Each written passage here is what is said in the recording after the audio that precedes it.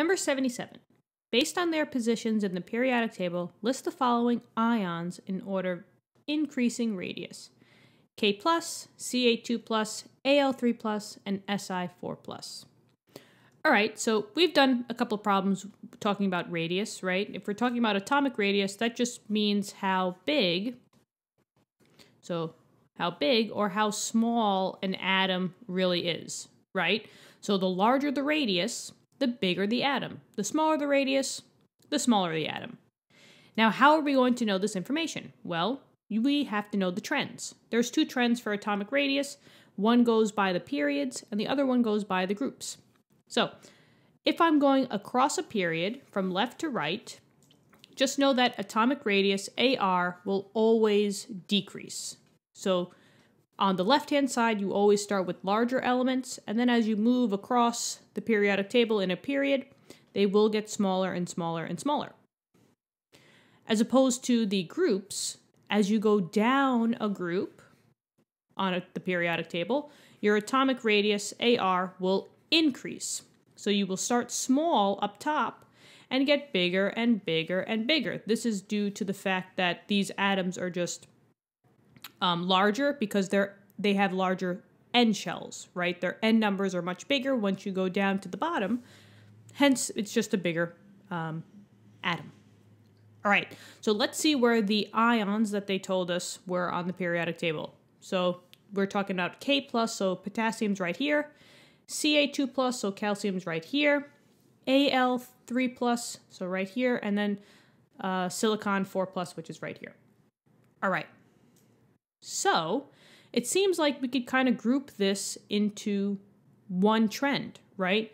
I would probably reference the period trend going from left to right because it looks like they're literally going from left to right. Now there's two different periods, but they're super far apart from each other, so we can basically just use the period trend here. Now they want us to go from in order of increasing radius. So that means that you should start out small, so the smallest needs to go on the left-hand side, and the largest radius, the biggest atom, or ion in this case, needs to go on the right-hand side. And as you go across a period, what happens to your atomic radius? It decreases. So you start big on the left, you end small on the right. So it seems that technically potassium should be the biggest. Then you get a little bit smaller, right? Calcium gets a little bit smaller. And then now you're over here. So aluminum would be smaller than silicon. So silicon technically would be the smallest. So the largest would be potassium, and they're just talking about ions now. So you just got to give the ions back. So we have to start with the smallest, right? And the smallest was silicon. And we have to choose the ion. So it would be Si4+ would be smallest, right? And it would be smaller than aluminum, right? Because silicon is smaller, then aluminum gets a little bigger, and then calcium would be a little bigger, and then potassium would be a little bigger. So silicon, Si4+, is smaller than aluminum 3+, because that's the ion that they gave us, which is smaller than calcium 2+, and then finally, that is smaller than potassium +1. And that's your answer. Box this answer off. Easy as that.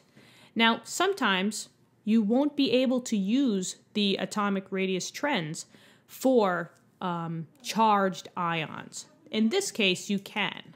Why is that? Because majority of them are not isoelectronic. Isoelectronic we'll probably get into later down the road, but isoelectronic means that you have the same amount of electrons. But only these two had the same amount of electrons, and these two had the same amount of electrons. Not all of them did.